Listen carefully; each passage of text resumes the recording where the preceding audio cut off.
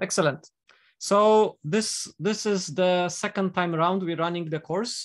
We gained some experiences doing the course last semester, but the course is still work in progress, and it involves you participating in shaping and in running the course actually. Because it is a relatively new course and it's a little bit, it is a little bit important because it's in the transition between the first 3 semesters that you had towards the final year, where you will be working on some specialization courses, some more advanced courses, and your bachelor thesis. So it's kind of like a stepping stone course, which transitions you from being kind of taught in a more traditional way to being more independent and searching for answers and kind of developing yourself as a programmer or as a developers, yourself. So we kind of working out how to achieve that well. So as I'm saying, we're running the course for the second time. We will have the initial sessions done online. So the sessions are on Mondays and on Wednesdays. I propose to have the Wednesday sessions starting 15 minutes later and then running without a break. Again, I am open for your feedback, whether that's okay with you, or you prefer starting 8:15 and having a 15 minutes break in the middle. Last year, we had both sessions starting morning, and the majority of students preferred to just start 15 minutes later and run without a break. So if you just say in the comments again, if you want a break or no break. So if you say no break, it means we're starting 8:30. Okay, there is a little bit more, the start was a little bit more even. Yeah, that's a bit tricky to count. It's more of a even spread. So I guess what we could do. So how about we do a compromise, and have we will start. Let's start 8:20 and have 10 minutes break. How about that? Break. Yeah, perfect. So that's sorted. So as you see, we will use GitLab, and we will use the wiki on the GitLab for most of the coordination. I will come back to that in a moment. So this will be our usual Zoom setup, and most of the, at least initial lectures, will be done fully digital. Once we are allowed to run courses on campus, I will run the course physically and record in Zoom. So we will have the Zoom always throughout the semester on with the recording. But if we are allowed to have sessions on physically in campus, we will do that. Okay, so the logistics are sorted. There is one more important thing, is that today you will have another course called Cloud Computing, Cloud Technologies at 3 o'clock, which is run by Christopher.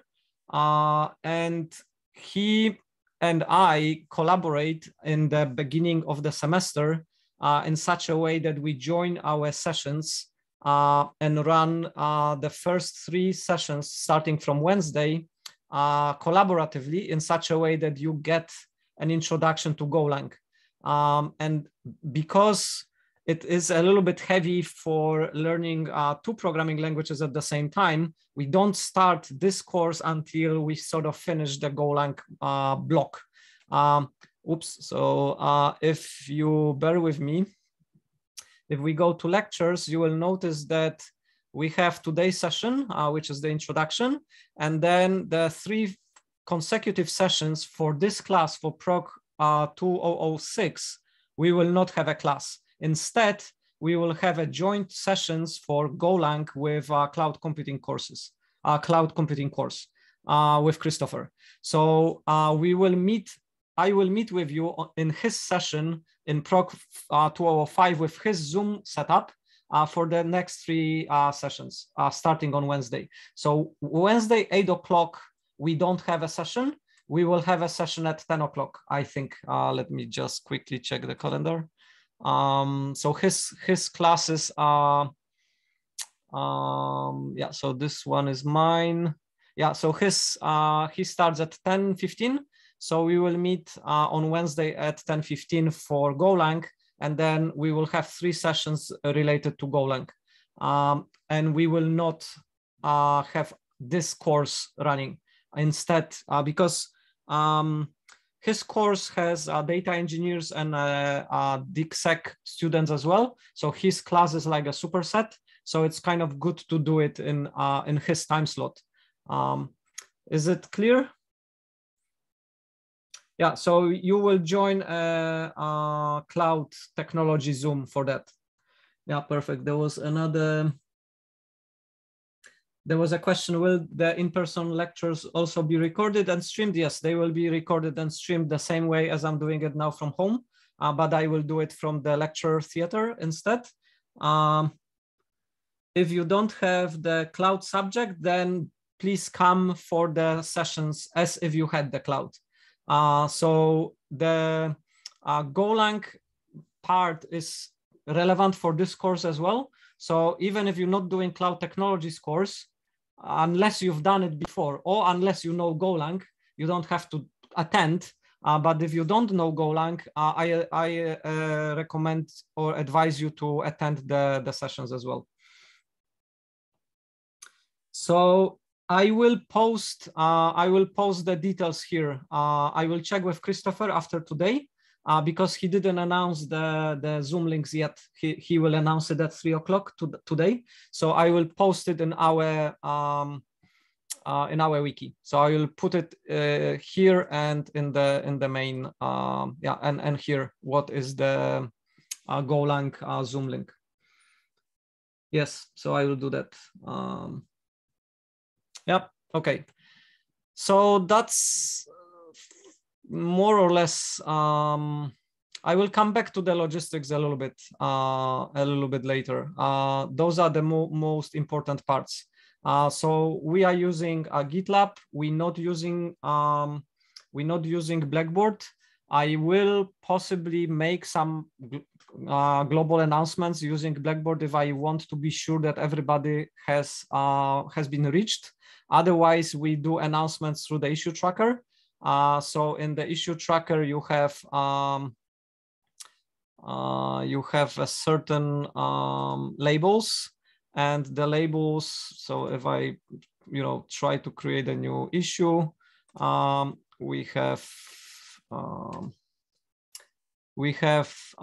labels which we try to coordinate between the various courses. And as Christopher will have similar. And then the announcement is the one which I will use for making, class announcements. But if there is something super important, I will double such that I will issue it in Blackboard as well. But other than that, we're not gonna use Blackboard. The reason for not using Blackboard is that you're not gonna use Blackboard after you graduate, and it's a bit useless skill to be, skilled in using Blackboard in an environment where you as a developer or as a professional will never use Blackboard ever again, unless you become a teacher. So I don't really see a value of using that tool if we can use another tool which does the same job and gives you an experience of being a little bit more developer oriented. So using an issue tracker instead and using a wiki and GitLab and Git repository is more educational in a sense than spending time on fighting Blackboard. And Blackboard is not the most user-friendly piece of software neither. So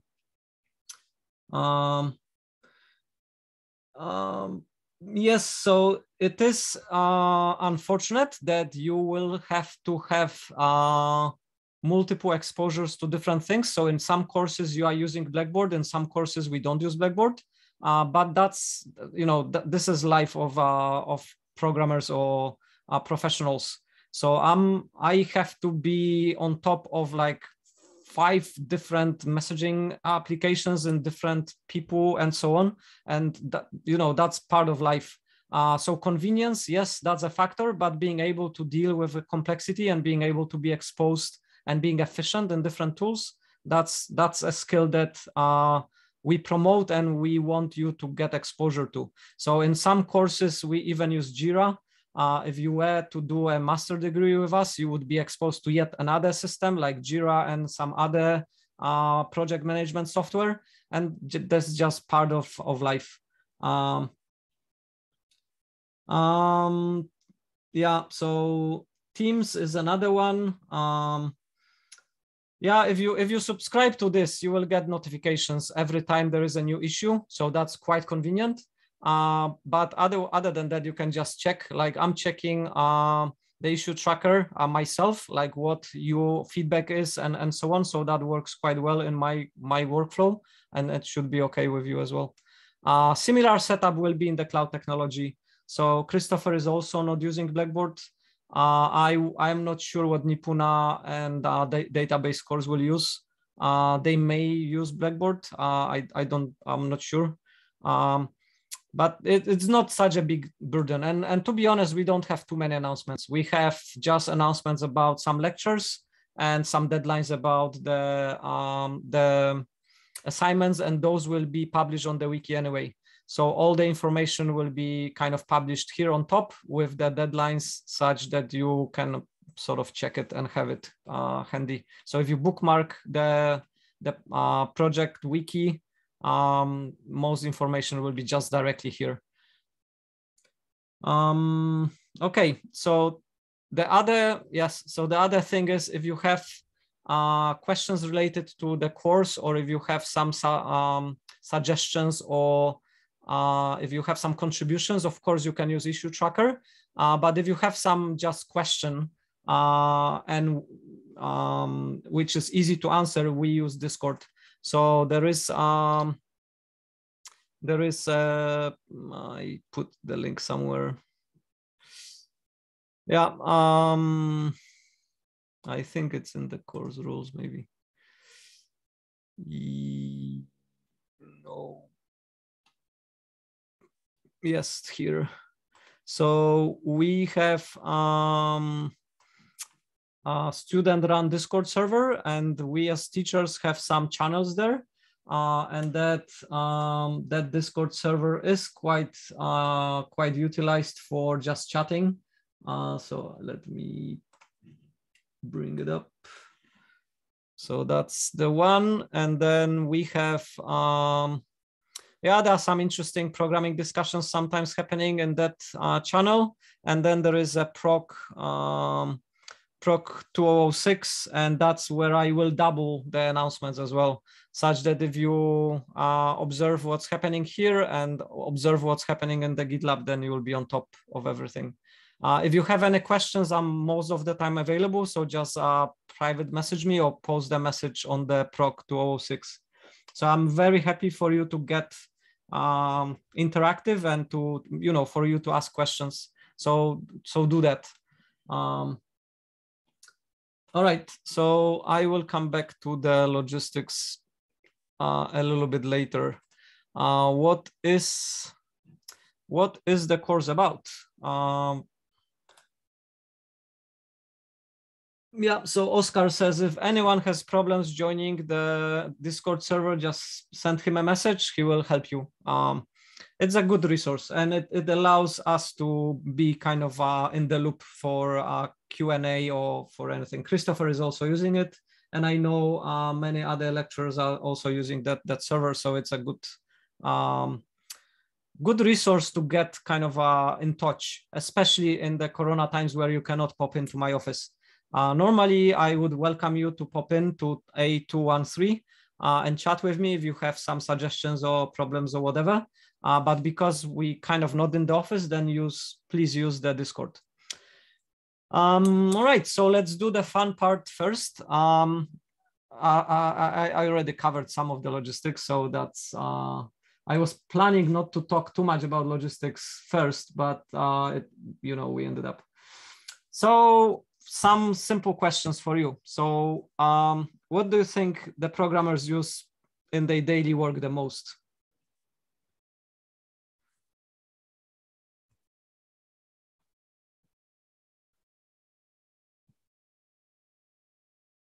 Good. How familiar are you guys with Git?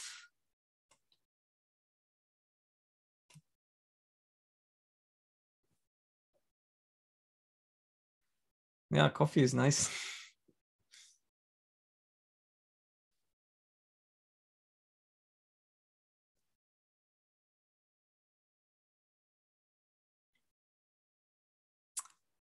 Cool. I like your way of thinking. I really like that somebody mentioned brain. So I think that's vital. You know, using your head and using your particular way of thinking. That's what makes a programmer a programmer. So all of those are important. Git is sort of really nicely, Git and Stack Overflow, yeah, are nicely in the center. But it's all about you solving problems effectively. And to solve the problems, you have to use your head. So it's kind of similar to asking what writers use most in their work. Do they use their fingers and the typewriter or the text editor? Not really. The novels are kind of happening in their heads. So they're using the head most, right? Okay, so some questions in the Mentimeter are basically just anonymous, but some are for you scoring points. So please join in. And when you're ready, we can start some more point-based quizzes. So 26, 27, we're missing some people. Come on, join in. One more. Excellent. All right, so let's do it.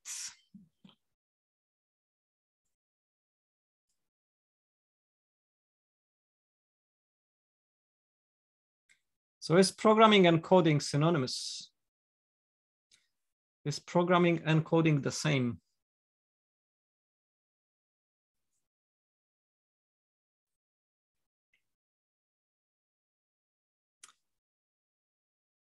Yep, so this is a little bit tricky question. The terms programming and coding are often used interchangeably.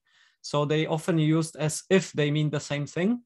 But if you look deeper into the theme, it is well established that coding is a subset of programming. So programming is a kind of a broader term which covers more activities than coding. And coding is a kind of a subset of activities that the programmers do. So people who answered false kind of won some points, I guess. So they are often used interchangeably, but they are not the same. And I kind of mentioned a little bit what the differences are. So if you think about it, what do you think, like what would you associate with programming? So this is more about this particular term.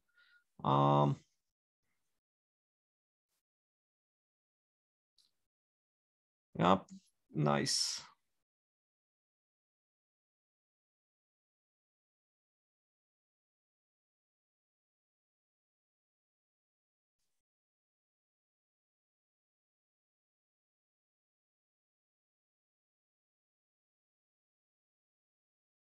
So problem solving, thinking, planning, writing code. Of course, you have to write some code.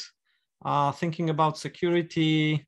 What else? What do we have here? Automation.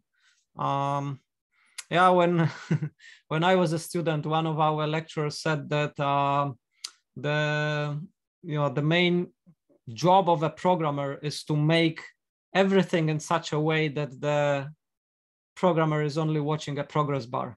such that that's your job, to sit and watch the progress bar, and all the preparation and all the automation and everything related to that, that's where you have to shine with your skills. And then at the end of the day, you are just watching progress bars. Yeah, that's really nice. Crying, yes, it's painful, especially if you're having some bugs which you cannot find. Okay, so that's programming. So how about coding? What's different? So how this word differs from the previous one? So coding was part of programming. Someone mentioned that you have to do coding for programming.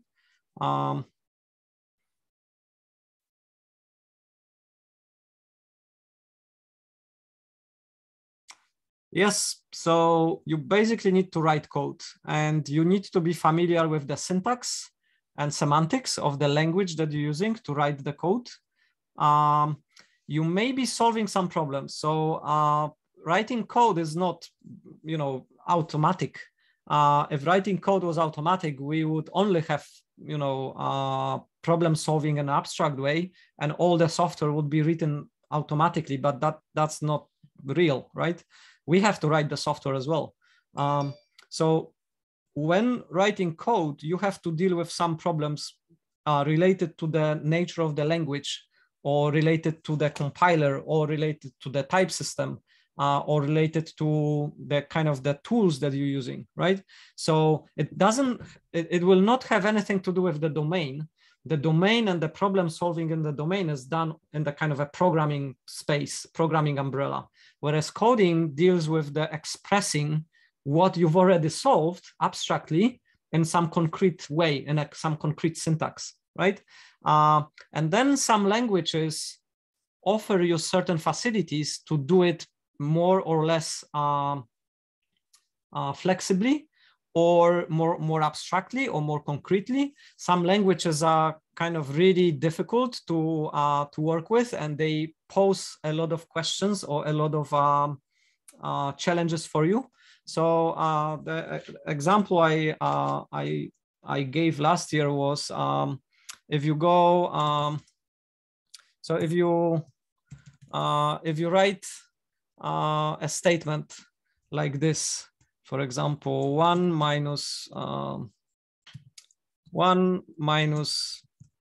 1 as a string, what will happen? So this is an expression.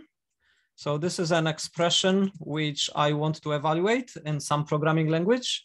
And for example, in C or C++, that expression would not evaluate it. The compiler would complain that, that expression is invalid, right? In some languages, the compiler will not complain. And one of those languages is JavaScript, right?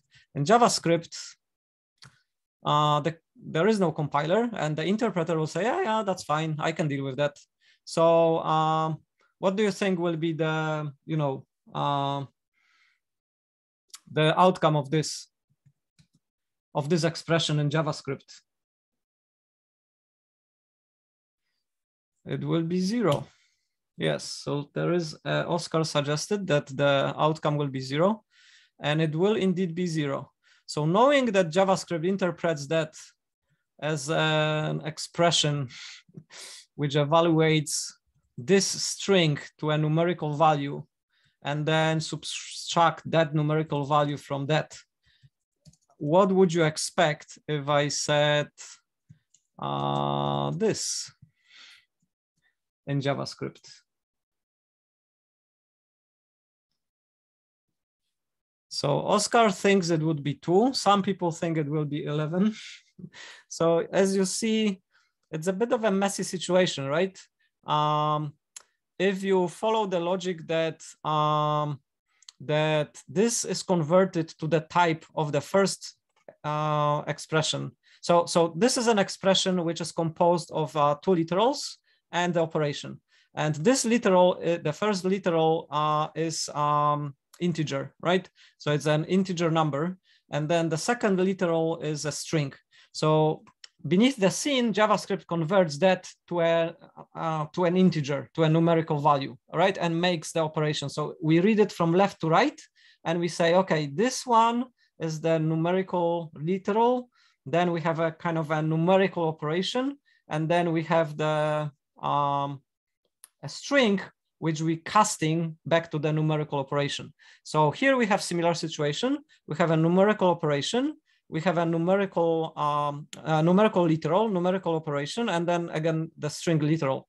But this time, JavaScript doesn't interpret this as a numerical operation. It interprets that as a string concatenation operation. And instead of casting this one to the numerical value, it casts this one to a string. So we end up with this being the outcome, which is kind of not logically following the first interpretation, right? So some languages, JavaScript being the best example, are a bit messy in a sense that they have some intricacies which you have to know and you have to understand to be able to kind of write effective code, right? Some languages help you to express yourself in such a way that it's correct, and they will spot some violations of the agreed semantics. This ambiguity, like me saying one plus and then something, this ambiguity of what I mean and what is meant by particular symbols, right? So for example, if I do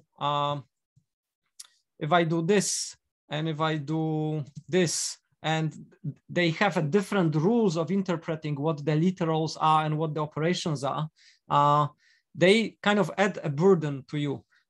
If they are both illegal in a language like C++, then you don't deal with these intricacies. Like they are all illegal. The compiler will say, yeah, well, I don't know what you mean. Like, what do you mean? What do you want to do here? Do you want to cast this to a number? Then cast it. Do you want to cast this to a string? Then make it a string, right? So the compiler doesn't make decisions for you. The compiler complains that you're not precise enough. And this lack of precision sometimes is desirable because you can use this lack of precision in some scripting languages to express kind of a meta programming constructs. And in languages which are very strict, like C, it's very hard to express certain generic things because the compiler requires you to be very precise. So that means some coding is very tedious because you have to be very precise of what you want. So there are benefits and disadvantages. I'm not saying JavaScript is all wrong. JavaScript has its uses, and it has shown to be very popular for some small scripting applications and even like larger projects being written in it. But it is not designed to be used in a very complex multi-generational, multi-developer projects, because this ambiguity will bite you. It will cost you in maintenance and in bugs which are kind of creeping in. Okay, so I will try not to rant so much. So what programming languages do you know so far? So Frederick says, I prefer explicit coercions. Yes, I shouldn't say we, but most programmers prefer explicit coercions and some type safety, which is guaranteed by the type system and by the compiler. All right, so we have Python, we have C, C++. Those are the usual suspects. We have Lua, C#, yes, great. What else do we have? Yeah, you could program in the command line interface of Linux.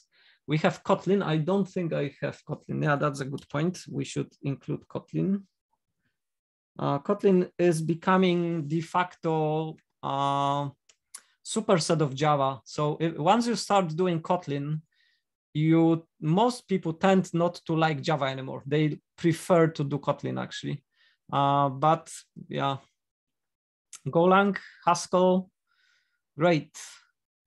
So I think we have most of languages like R. Yeah, R is not really a programming language, but you can do programming in R too. All right, so let's see. Let's see how well you know those languages. So I don't have all of them, but I have some. So for which language is that?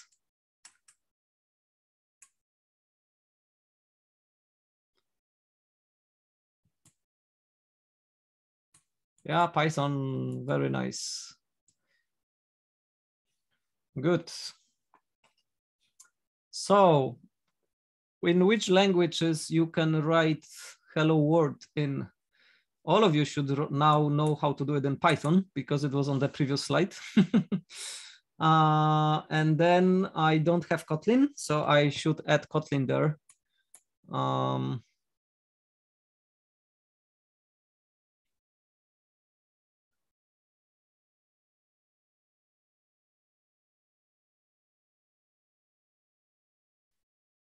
So majority of people really know C++.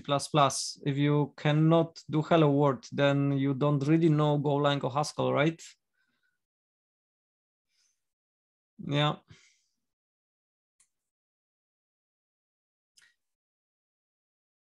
You cannot do multi-choice. Oh, crap. That's my mistake then. Okay, sorry for that. I thought it was allowing you to do multiple choices. All right, then in that case, it's natural that your first choice is C++, but it indicates that you kind of finished Frode's course. All right, so the second problem is the dining philosopher's problem. The problem is established toy problem in computer science, and it demonstrates the use of resources and problems of starvation and problem of scheduling. So the problem is basically you have some philosophers sitting around the table, they have plates for eating, so they need food to survive, but they also need to spend time thinking. So when they are thinking, they are not eating, but when they are eating, then they need 2 forks. So if this guy is eating, then it will occupy those 2 forks, and that means this guy and this guy cannot eat because they cannot get a handle of 2 forks. And then you have some situations where a given philosopher can be a very quick thinker. So he eats for a long time, and then for a very short time, he thinks, and then he starts eating again. So he releases the forks for a very short time, which might not be enough for these guys to grab the fork, especially if these 2 guys are also, eating in the meantime. So this guy getting a hold of those 2 forks might be kind of hard. So then you have a problem of starvation. So these 2 or one of them might never kind of get a handle of 2 forks and so on. So this is kind of a demo problem, which is often used as an example for concurrent programming. So the question is, how many programming languages can you do that in? And if you cannot do multi-choice, then that sucks as well. Yeah, only 1 choice. And you cannot do multiple submissions, right? Yeah, so pick the one which you would be most comfortably doing it in. Yeah, 1 submission. That's my apologies for that.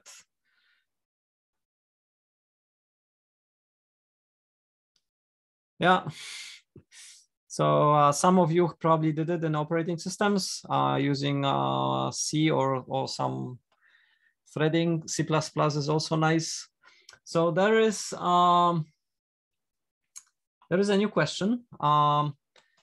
If you think about all programming languages that you've heard of or know, what would be the best programming language to do the dining philosopher's problem in? What do you think? Yeah, so if you can do it in C, of course, you can do it in C++. But what would be the programming language that you think is dining philosophers is the prime hello world example for that programming language?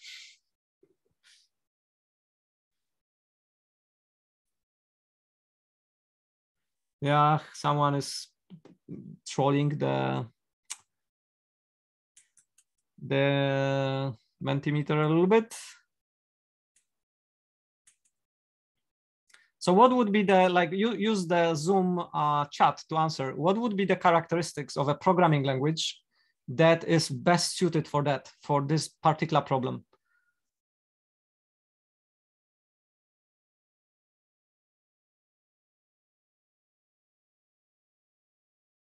So let's say someone said assembly, okay? Why assembly would be the best language for that? Yeah, Oscar, very, very good. So language which has a very easy way of expressing concurrency, right? So state and concurrency would be the best way to do that. And like out of those languages, Rust and Haskell are kind of not really best in expressing concurrency. Like you have to use like libraries to express concurrency. Golang has concurrency built into the language itself. So out of the list here, Golang would be sort of probably the best one. Another candidate is C++, although there is a big difference between expressing concurrency in Golang and in C++. The C++ concurrency is much more low level. You have to deal with semaphores, with locks, with concurrent access yourself. Whereas with Golang, you can do a little bit more high level. You can use concurrency constructs, right?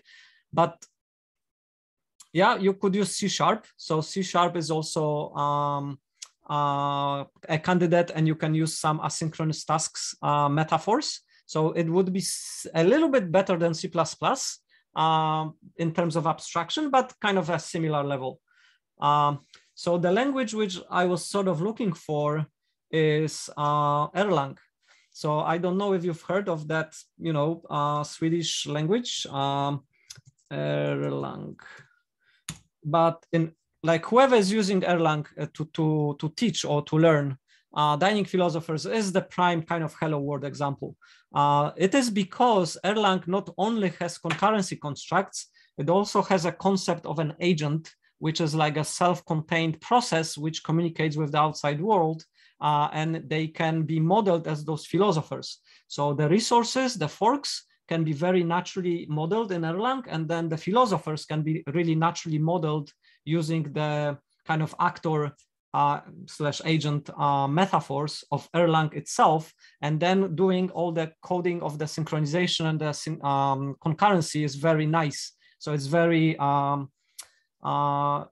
it has a very, very nice mechanisms for dealing with concurrency. And this is why it was primarily used for telecommunication software, for managing like switches, and the big telco software for managing the various concurrent things which happen in the telephony networks.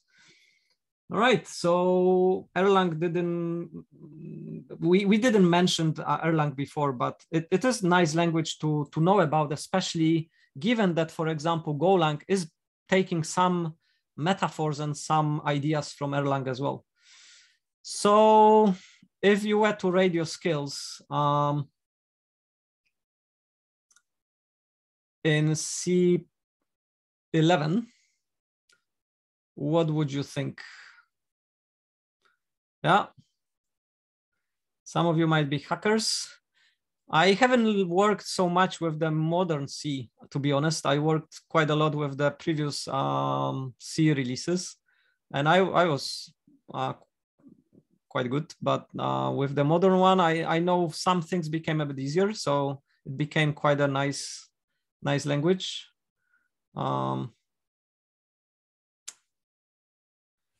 Cool. So most of you say,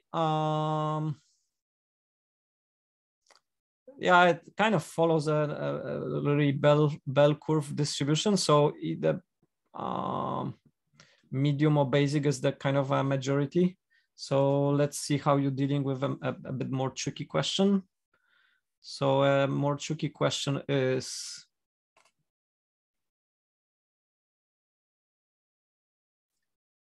C11 has introduced the following: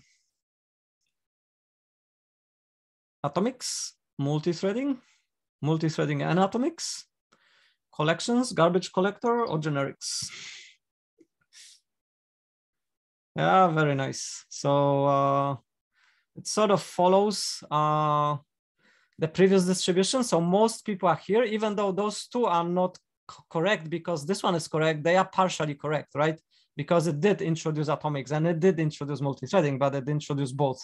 And that relates a little bit to the previous dining philosophers, because, you know, C was not that great to do dining philosophers in, but now with C11, it's a little bit easier. It's a little bit better because you do have some more abstractions for multi-threading and atomics. All right, sounds good. So let's do a review. How you doing so far? So Anita is leading the pack. Fantastic. So let's do 2 more and then we'll have a break. So what do you think programming, what programming paradigms do you know? So what programming paradigms do you know and what programming paradigms do you know of? So all of you knows object-oriented because that's what you have covered so far. Data-oriented is interesting. Functional.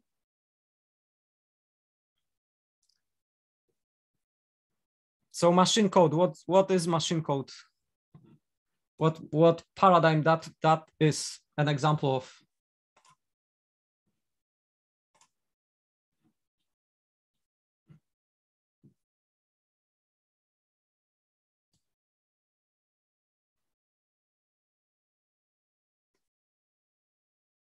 Yeah, imperative. So imperative, yeah, machine code kind of fits into the imperative paradigm. Imperative paradigm is quite broad.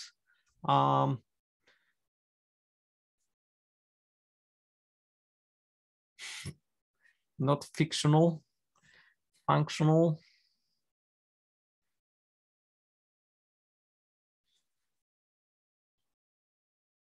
So we will cover quite a number in this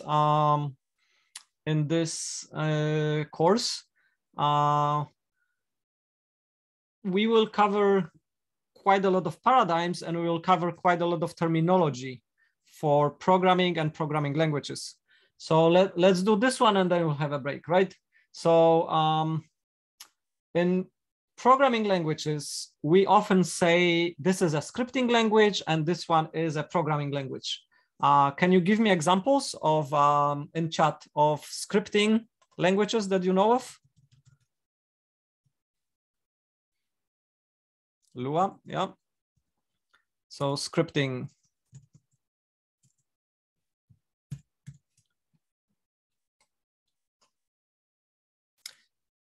Scripting examples, JavaScript. It has a script in the name, so it has to be a scripting language, right? PHP, Python, Ruby, Bash, okay, CoffeeScript.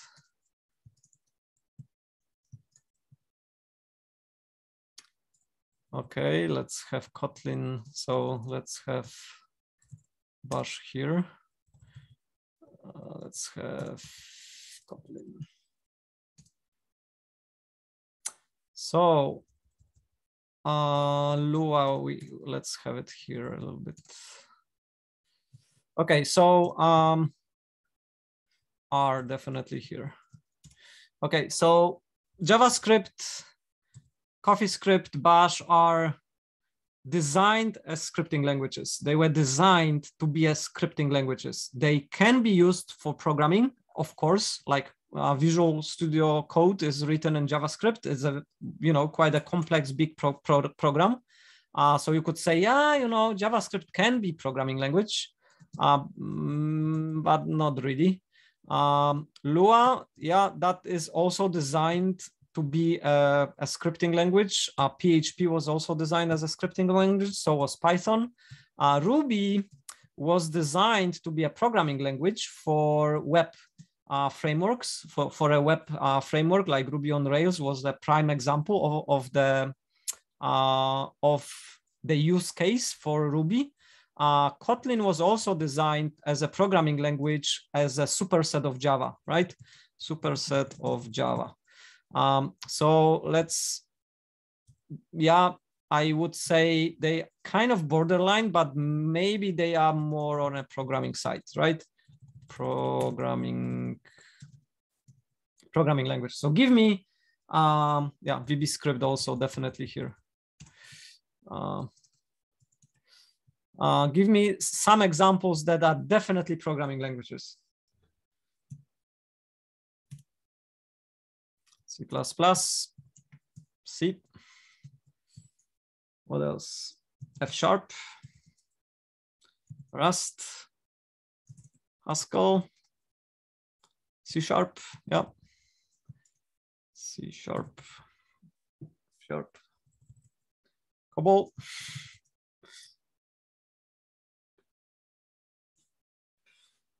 Visual Basic, Java.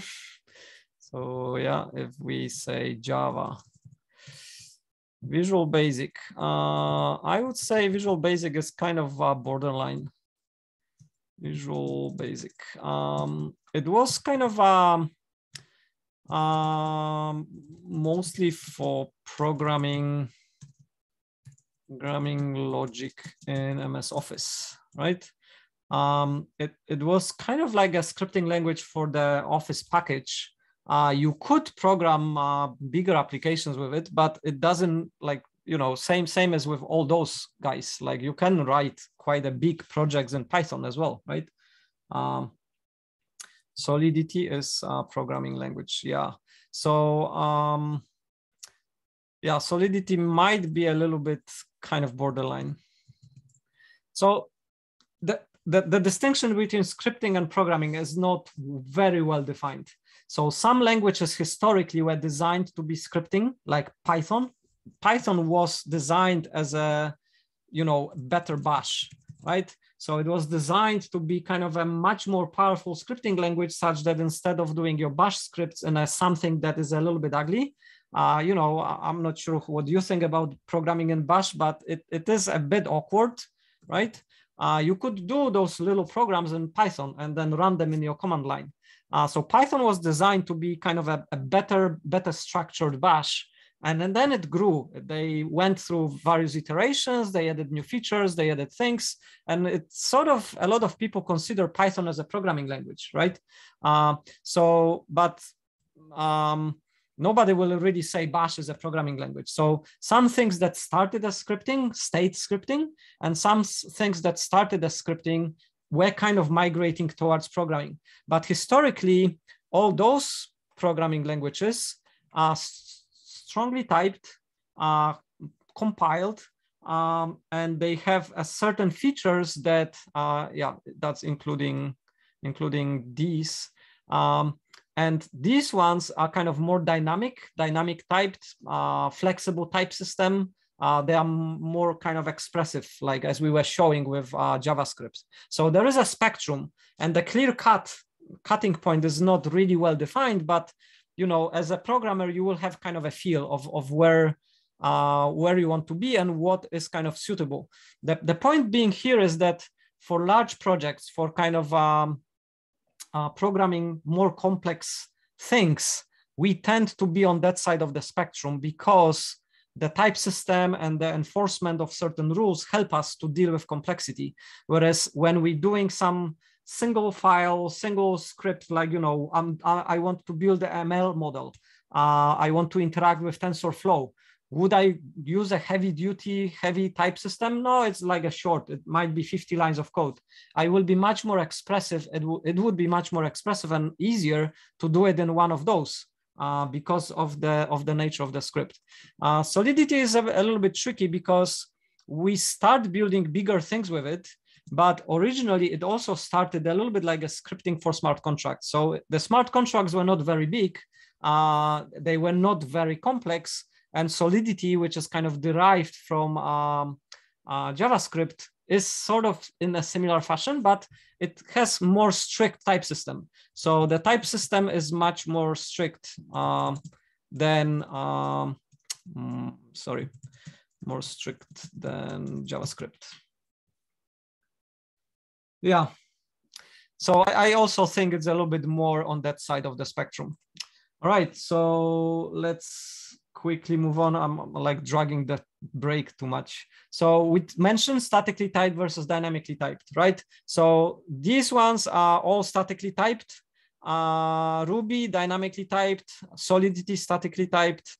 Python, Lua, R, all those dynamically typed, right? So you can see that same as this spectrum, this is sort of similar. We have more dynamic, reverse. We have more statically typed programming languages and more dynamically typed scripting, right? So give me an example of a language with or without type inference.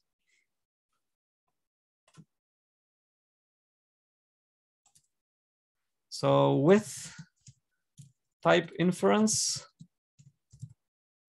without.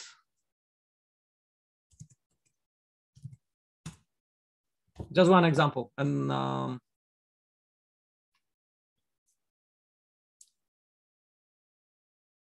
JavaScript.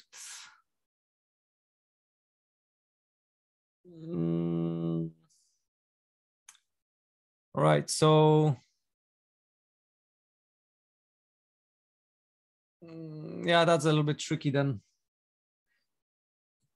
So with Haskell, okay, we come back to this one. Haskell is with type. Without is C, okay? So C++ was without until C++11. And then there is some minimal type inference, right?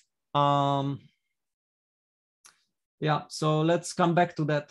Python, all the dynamically typed languages, they don't really have type system in a sense of you knowing what exactly the type of the variable is. So if I have a function in Python and the function takes A as a parameter, what is that type? What is the type of A?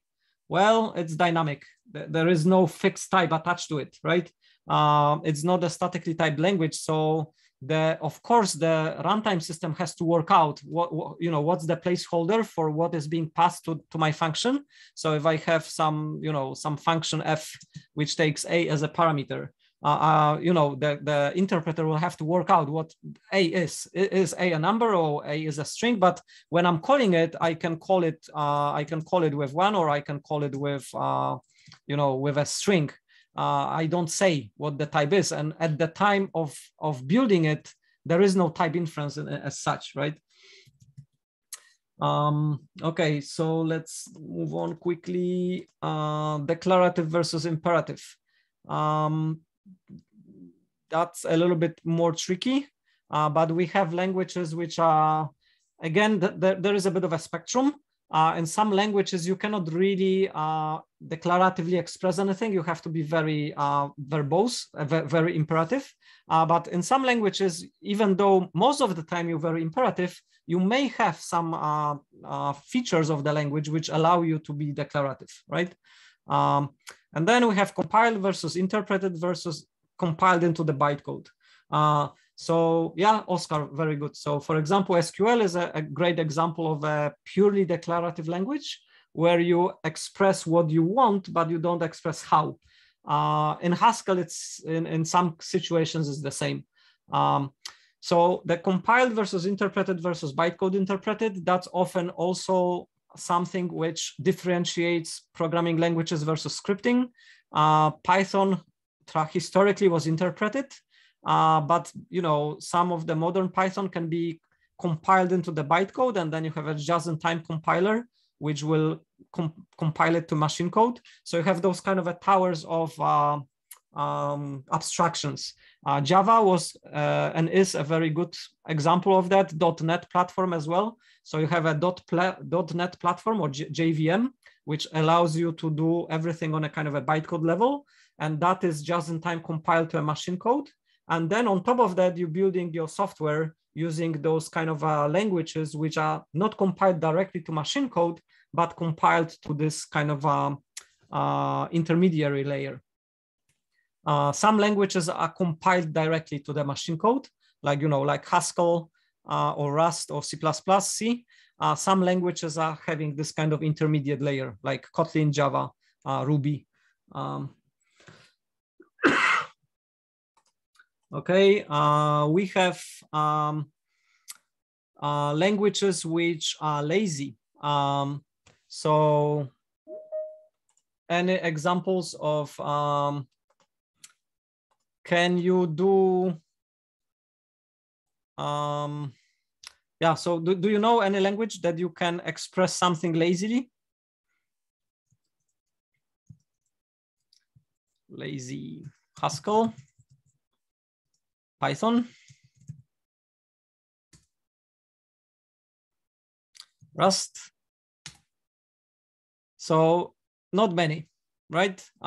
Laziness is a kind of a nice feature, but it's a little bit tricky to deal with it. And you need a certain kind of language support.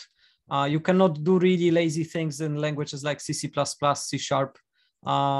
There are some support for lazy collections in Java. So some languages are trying to kind of provide some features like this, but that's not that common. This point, rich versus limited standard library. We will come back to that.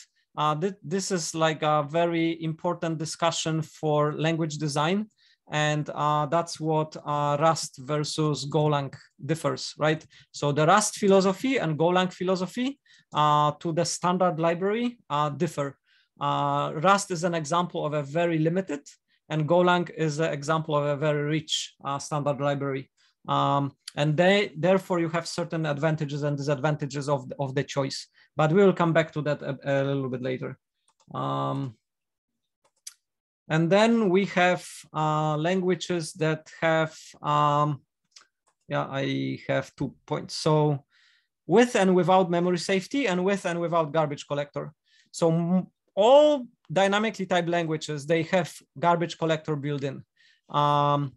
Some languages like Java and Ruby and Kotlin, they are also having a garbage collector built in. Languages like C++ and C, to some extent C#, Rust, they don't. Haskell has. So there is this concept of memory safety and garbage collector. So if you have a garbage collector in the language, then it is by default memory safe. But so all garbage collected languages are memory safe.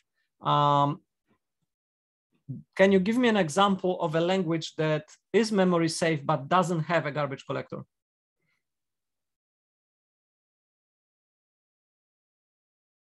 Rust, perfect. So Rust is quite unique, right? If you think about it, Rust is a language which doesn't have a garbage collector, but provides memory safety. So it is a very unique value proposition, right? We don't have many of those. Okay, let's have a break. I dragged the break for too long. Apologies for that. So let's have 12 minutes break and we reconvene at 1:30. All right. So let's do timer.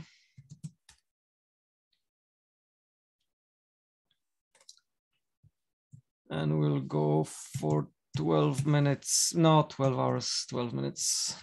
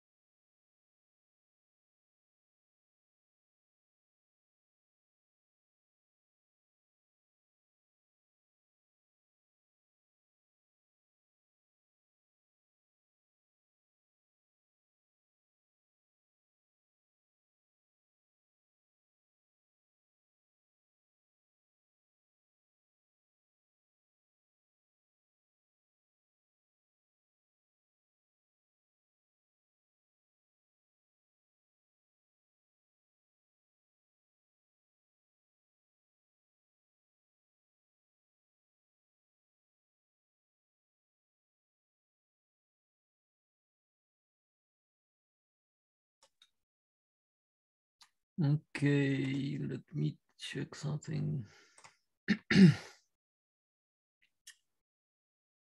So,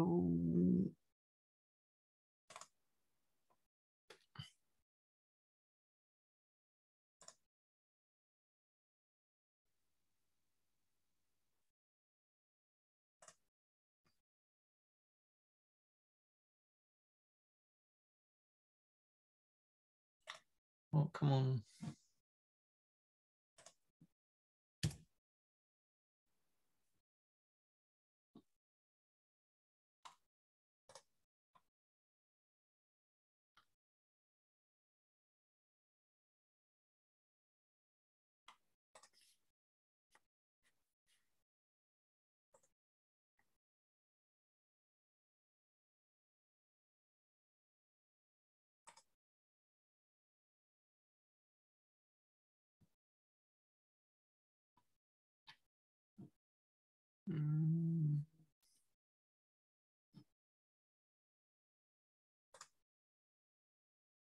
Yeah, I don't think Christopher updated the Zoom link yet.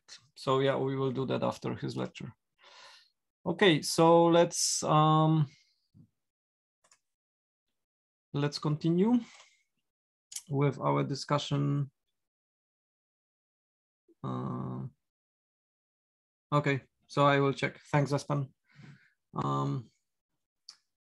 Let's continue with our discussion about terminology. Why is the terminology important? Well, the terminology is important because to compare languages and to discuss why there are some advantages and disadvantages of some languages or why something was chosen, you kind of need to use this type of vocabulary. We had a feedback for the bachelor thesis graders for the externals.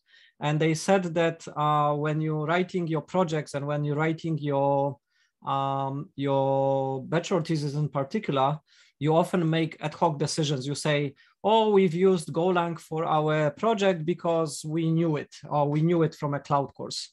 Well, you know, that's very inappropriate way of making a choice. You should say, we chose, you know, Golang because of its rich standard library or because of its convenient concurrency primitives or something like this. So, you know, try to use the kind of the vocabulary of what was suited for the job. And then you make your argument to sound much more professional. And the graders will kind of like you for it, right? So don't make kind of ad hoc choices, even though you have a gut feeling, yeah, that's a good tool for a job. You try to motivate why, right? Okay, so then we have another couple of terms. So we have encapsulation. That's a big one. So we have gone from machine programming, which didn't have any encapsulation whatsoever, to programming languages like, you know, Haskell, which have a very robust type system and very robust way of encapsulating not only behavior, but also like data structures or type systems, such that you kind of hide the complexity of what you don't want to expose to outside kind of internally. And that can be, and you know probably term encapsulation from object-oriented programming, where you encapsulate the state of the object inside the object and you only expose the kind of the methods to manipulate the state. But that's a very narrow way of describing it. You can have encapsulation in a form of scoping rules and like some things. Let me quick that and show you. So for example, in Golang, you can have, and in JavaScript as well, you can have functions. So I can have a function f, and inside my function f, I can declare a new function, func g, which does something. And then this function g lives only in the scope of function f. It's not visible anywhere outside. And that kind of encapsulates my, the visibility or the logic of what G can do only within the scope of F. And that's kind of a very neat example of encapsulation, which a lot of programming languages cannot do. Like you cannot really achieve this type of encapsulation in C++, but you have other forms of encapsulation. So encapsulation is important, and it allows you to deal with complexity by hiding some of the things behind the API or behind the interface, and then making things easier, like to look easier from outside. Of course, type systems, this is important. And again, in Haskell, we have those algebraic data types, which are, very mathematically sound. And all the other programming languages are kind of benefiting from some of that, but not implementing it fully. So the expressiveness and how rich the type system is also also kind of expresses the strengths or weaknesses, on the other hand, of a programming language. Object versus instance, I think you also covered that in object-oriented programming. So the term object and the term instance are kind of used in Java or in C++ interchangeably. But in languages such as JavaScript, they're not treated interchangeably anymore, right? You have kind of a prototype, and you can clone the object using this sort of a prototype-based approach. And there is a bit of a difference of the usage or the kind of the meaning of what an object and an instance is. Like object is an instance of a type in object-oriented programming, which kind of instantiates the particular type, like in C++, which represents this behavior plus state. But an instance can be, it's a more broader term. It can be, for example, a generic function, which has a particular instance for that particular type, which has been instantiated for, right? So a function can be an instance of something. So object is an instance of a type, but an instance is kind of a more generic term. Right, next one. We have quite a lot here to go through. So class, again, it relates to the type system and object-oriented programming, but we also have let's scroll. I will come back to the class. So then we have pointers versus references. This is also important. You have covered it in C and C++. So especially with the modern C++, we tend not to deal with pointers directly. We tend to deal with references instead. Some of the people who come from Java or from Python or other dynamic languages, they never really deal with pointers. When we will be doing Golang, you will learn that Golang reintroduced kind of a pointer concept to the language, but it doesn't have like the pointer arithmetic like in C, but it has kind of some semantic meaning of pointing to a memory location and then being able to do something there. Then we have variables versus constants. We can have mutable or immutable variables. Some modern programming languages like Rust thought the idea of having immutable variables is good.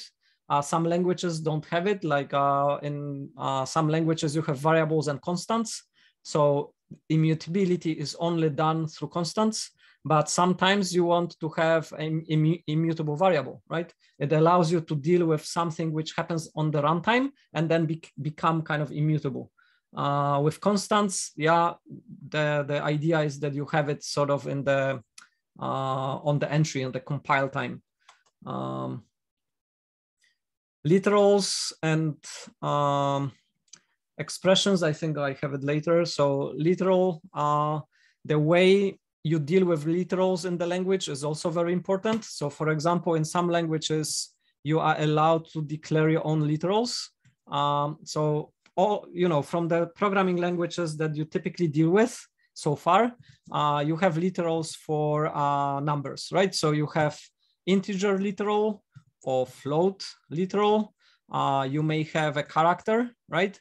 So a character is like, this is a literal for a character A. This is a literal for the floating point number. And this is a literal for an integer or a byte. We don't know exactly, like you may have some pipe polymorphism on the literals.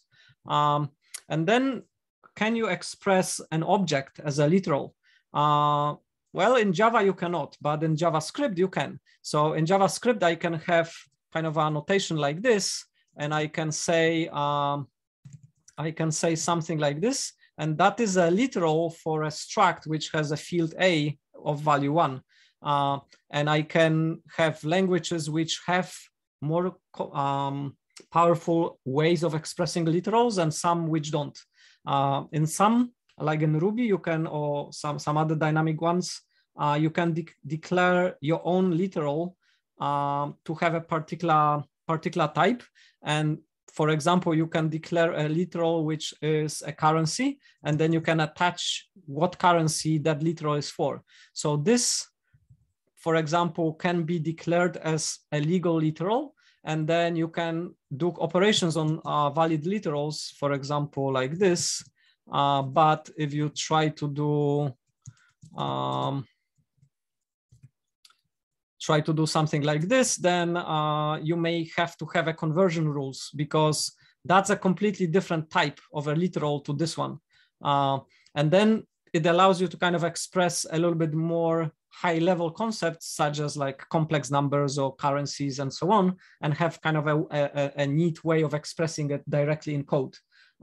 Again, in some, I think in modern C++, you can also introduce literal types, like user-defined ones, but in some languages, you cannot do that. Then we have concept of a pure function. So we have functions such as, so if I have a function, so again, using a Golang notation, if I have a function f, and the function f takes some input and produces some output, if that function doesn't take anything from the outside world and always producing the same output for the same input, then it's a pure function, right? Because it doesn't mutate anything outside itself. And for a given input, it is always the same concrete output. So in pure function is kind of the same as in mathematics. In mathematical function is kind of the same. It maps the input domain into the output domain. And then impure functions are the ones which mutate some external state or use some external state to produce the output, such that for the same input, the output might be different depending on the state of the world outside of the function, right? Why we make this distinction, and why, for example, C++ introduced the pure keyword to the language? Well, because dealing with pure functions is much easier in terms of analysis compared to analysis of impure functions. Pure functions allow you to predict what are the dependencies and what will happen, and you can kind of pre-calculate certain things whilst the processing is happening somewhere else, because pure functions don't mutate the state, so you can do those calculations concurrently in parallel. We will talk more about this later in the course, of course, as well. And then, yes, this is the complementary concept. So if the function doesn't have side effects, then it's a pure function. If the function mutates something outside its own structure, then the function has side effects, and then it cannot be pure. So for example, if I have, you could say, well, I have a function f, which prints, so again, I'm using a Golang notation. So print line, I'm printing something, right? So then you could say, oh, f is pure because it doesn't use anything from outside, and it doesn't like influences anything from the outside, but that's not entirely true. It prints something to the terminal, right? And this is a side effect, which once happened, it has an effect on the outside world, right? So IO any IO operation is kind of an example of a side effect, because it has some kind of influence on the terminal. So even though this function doesn't return anything and doesn't take anything as an argument, it's not pure because it manipulates something in the outside world, in this case, the terminal window. Okay, and then we have concurrency versus parallelism. This one is an important one. We will talk a little bit more about it later as well. What is the main difference between concurrency and parallelism? Anyone?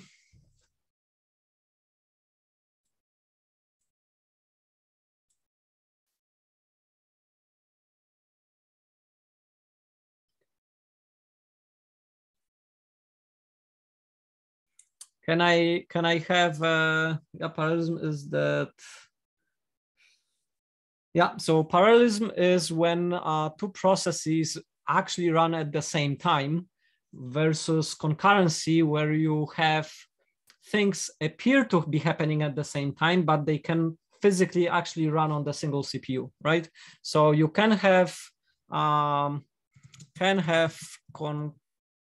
concurrency on a single CPU, but I cannot have parallelism on a single CPU. Yeah, so concurrency is kind of like multitasking, such that you are doing some sort of a time slicing or something on the single resource, but you are kind of achieving the multiple things sort of concurrently. Parallelism is when you have multiple CPUs or processing units, if it's like, you know, GPU, and then they actually work physically at the same time. So then the multiple processes are happening together, like at the same time. That's what parallelism is. Parallelism.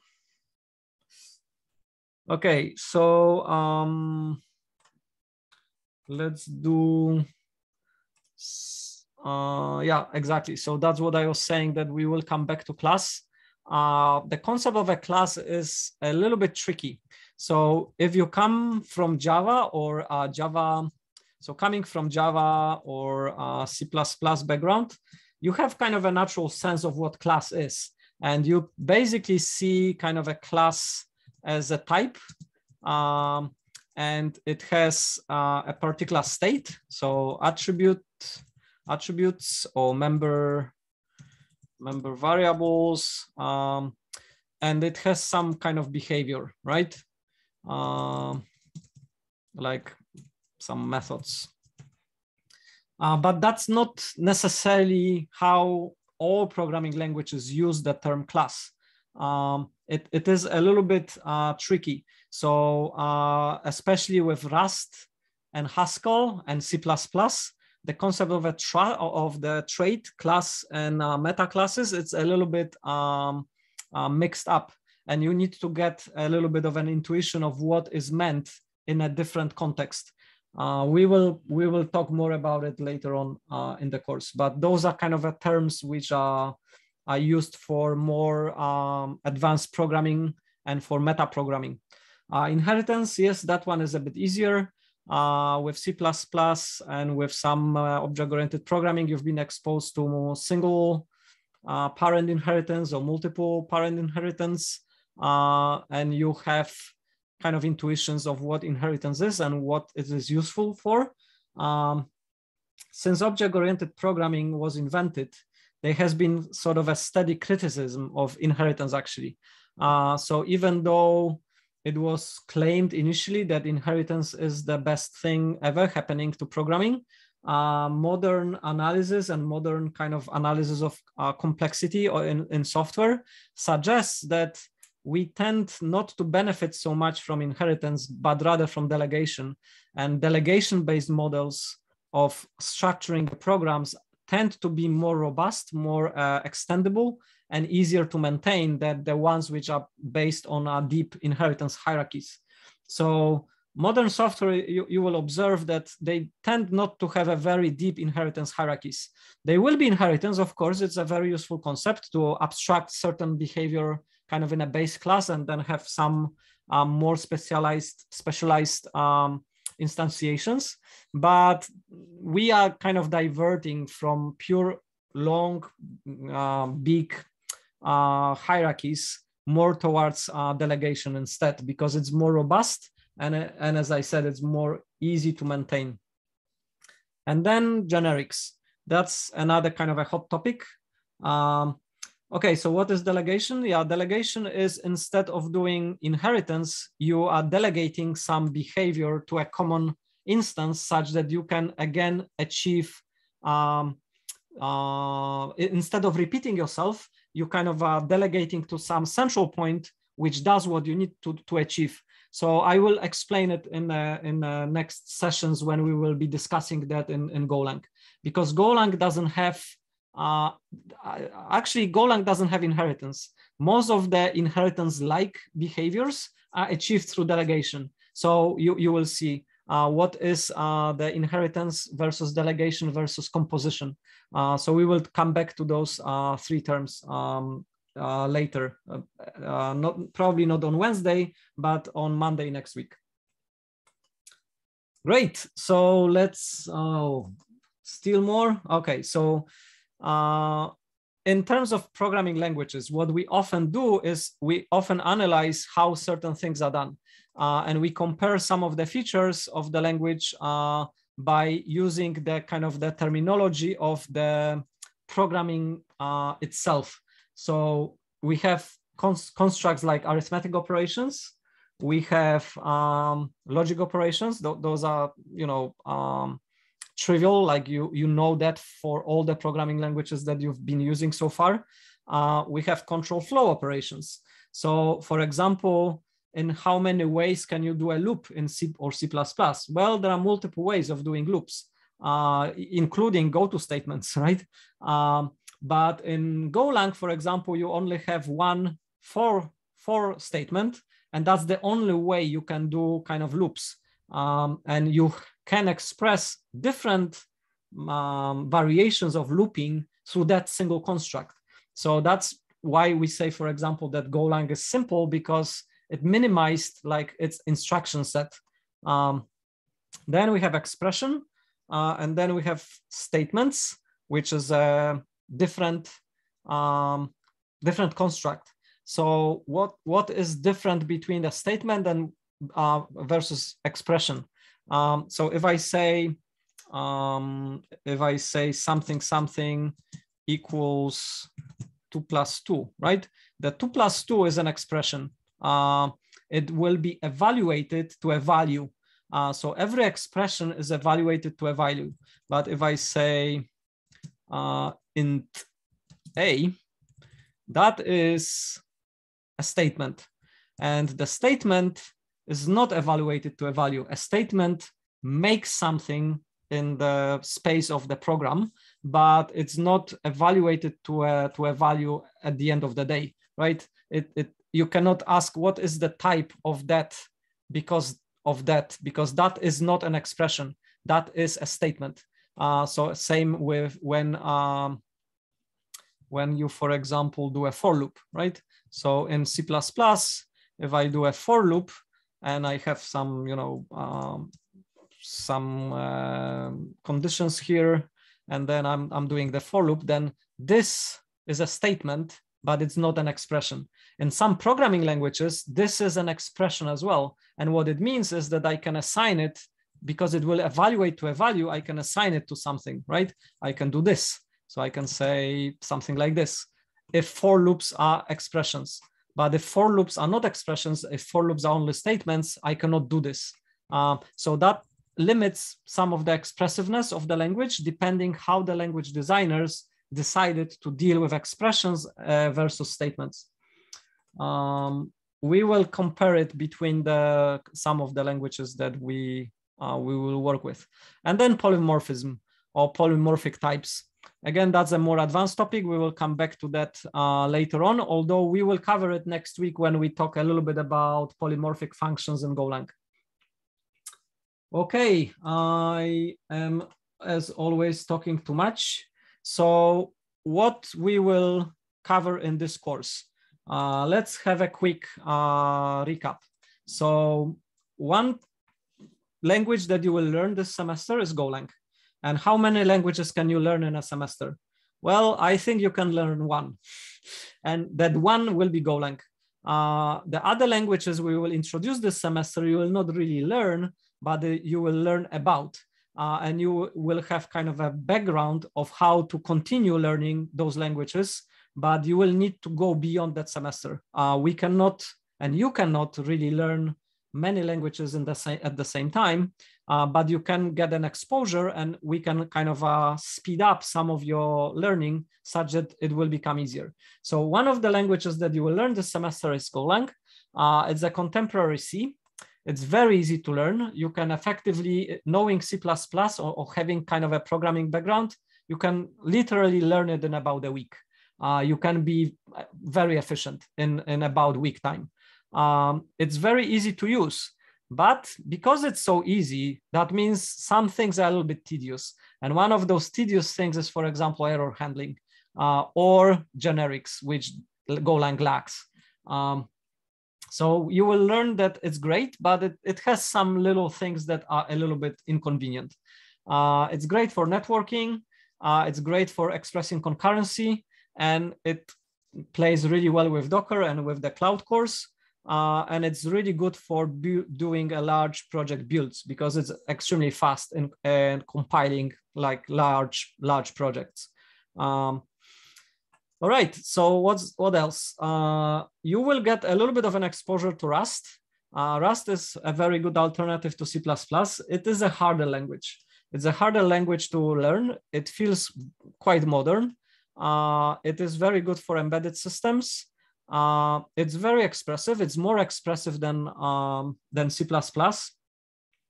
but it's not as expressive as Haskell. Haskell is more expressive than Rust. And Rust borrows some of the constructs and concepts from Haskell. So Rust kind of is heavily inspired by what Haskell has to have kind of a minimal subset that they can support to be similar to Haskell. And you will probably use it if you're doing some mobile cross-platform or embedded projects, or if you're doing something with security or with financial projects or something that relies heavily on memory safety, so to say. All right, and then the main language that we will use in this course is Haskell. It is kind of a grandfather of many programming languages. A lot of features in many existing programming languages have been inspired or borrowed from Haskell. It will challenge you. If you haven't been programming in Haskell before, it helps to kind of forget a little bit of what you've learned so far. And it will make you a better programmer because you will be exposed to slightly different way of thinking and being a little bit more open-minded about different possibilities of how you can express complex problems. It's very expressive. And because it's so expressive, it takes very long time to learn it. So I think you need to spend at least 3 years doing programming in Haskell to feel comfortable. So this semester, you will feel comfortable with the material that we have, but it will not make you a very good Haskell programmer. It's kind of an ongoing journey. And it's very good for very large and complex problems because it deals with complexity really well. All right, so a little bit about Haskell. It's functional, it's pure, it has very concise notation. It's a little bit academic because it comes from academia, but it is being used in a commercial systems, and it's quite difficult. Because we're running out of time and I have a couple of more quizzes, let's go quickly through the quizzes. So each is 15 seconds, and I think we should be able to kind of wrap it up in maybe 2 minutes or 3 minutes. So Haskell, Rust, and Go, are they compiled languages or interpreted? Easy question.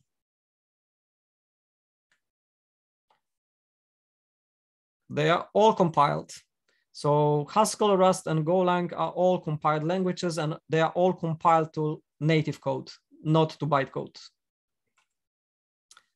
Okay, it turned out not to be that easy. Half of you got it wrong. All right. We have some shuffling on the leaderboard a little bit. Okay, so 3 more questions. Again, with the triple, they are dynamic languages, strictly typed, or some are dynamic, some are strictly typed.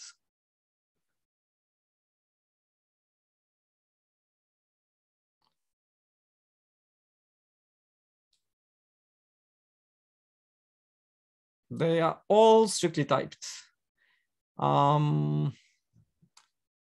Again, it turned out to be a harder question than I thought. All right, next one.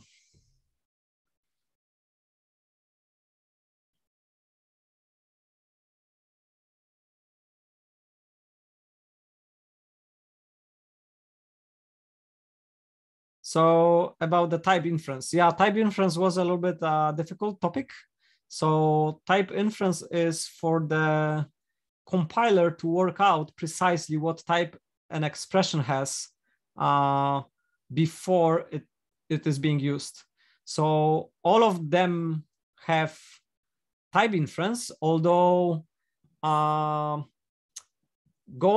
and Rust don't have as much type inference as Haskell. So Haskell has the most, but all of them have some form of type inference. All right, 2 more questions.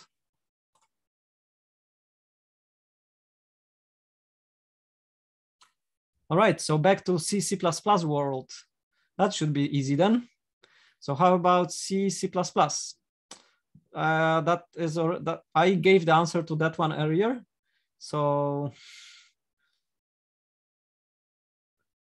notice that C++ XX, right? So we're going for 11. Yeah, that's correct. So C++ XX has some form of type inference. C doesn't have it. Maybe they will add it later, but so far that's the case.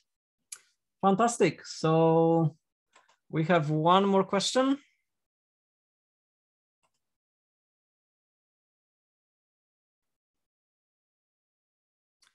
It's about C++. Oh yeah, that's a hard topic as well. So function polymorphism. You will probably be guessing now if you haven't worked with that before. We will talk more about function polymorphism in the next week when we talk about Golang. So it is true that in C++ you do have functional polymorphism. So you can use exactly the same function for different type of parameters that you pass to it. Depending on the language power, some languages allow you to do this, some don't. And then some languages allow you to also do that for the return type. So for example, in Java, you have function polymorphism on the inputs, but not on the output. Whereas in because of templates and so on in C++, you can do that for inputs and outputs. And in some languages, you can do that for both. But in some, you can only do that for inputs. Great. So thank you very much. This is the final. Yeah. So Anita has been climbing back a little bit, but we have the winner.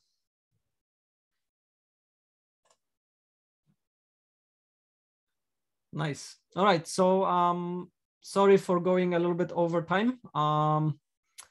Congratulations to those who scored well. If you have any questions, you can ping me on Discord. And as I said, at 3:15, we will meet again for the cloud course. Christopher will be leading this one. And then on Wednesday, we don't have a class at 8:15. we meet at 10:15 or 8:20, I should say. We meet at 10:15 for the slot, which will be for the cloud course, and we will start learning Golang. In the meantime, I have posted some resources related to Haskell. So if you want, you can start reading.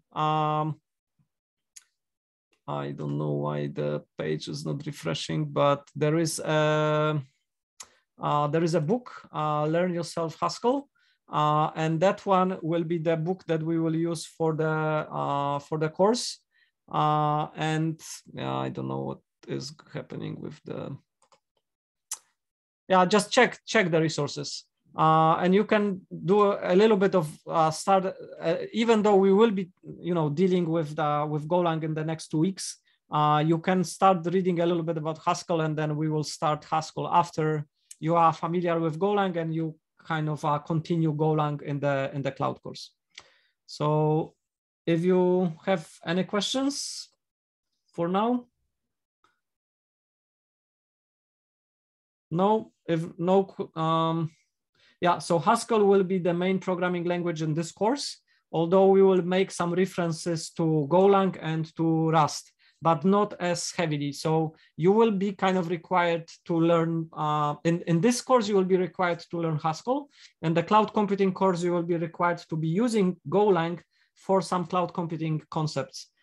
So you effectively will learn 2 programming languages, one in cloud computing and one here. But in this course, we are a little bit more generic, and we don't, because we don't deal with any particular domain, we have a little bit more space to focus on some programming aspects and how programming languages differ. So we will do some example comparisons between Rust, Golang, and Haskell, but the main language that I would like you to learn is Haskell, yeah. I will talk a little bit more about that once we finish Golang, of what we will do in terms of the language acquisition. Any other questions?